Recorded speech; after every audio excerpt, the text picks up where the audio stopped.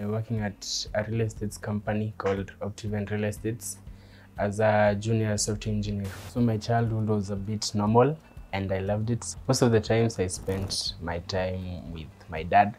I usually loved math, so we'll just go with him.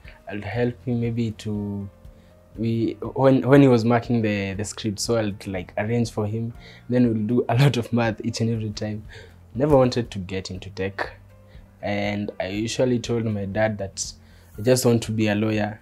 So I was that outspoken child. So if anything goes wrong, I was the one to maybe tell the dad. My experience was a little bit harsh to start with. I started off at Kenyatta University to do a career in tech, which I never wanted to do at the first place. So I attended my first classes. We were given a certain assignment. It was like a small project to build a certain website. I built a kind of e-commerce platform, a small e-commerce platform for shops. So the lecturer was really interested in it, and that's when I realized that maybe I was built for this thing, and I became so interested in it, and later on joined so many clubs in the university that helped me shape my career in tech, and that's how I came to know of Moringa School. The Moringa experience is one of the best experiences I've ever had. We worked on industry-based projects, which really helped me to know what maybe the industry requires of me. It really aligned with the specification that the job needed, and I was able to know what is required of me.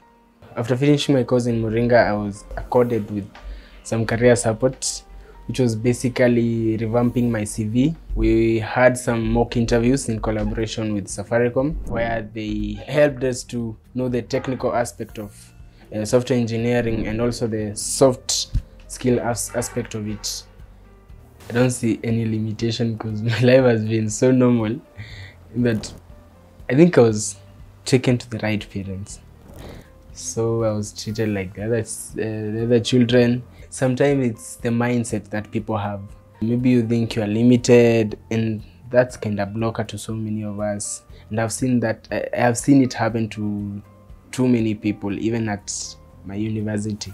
My mindset has been one of the biggest contributor to my success, and it has put me to the place that I am here today. For me, beyond limits means going beyond your expectations. So you are supposed to go beyond what you never imagined that you could get. During my campus time, I was always that guy who was eager to know things. So I involved myself with various projects.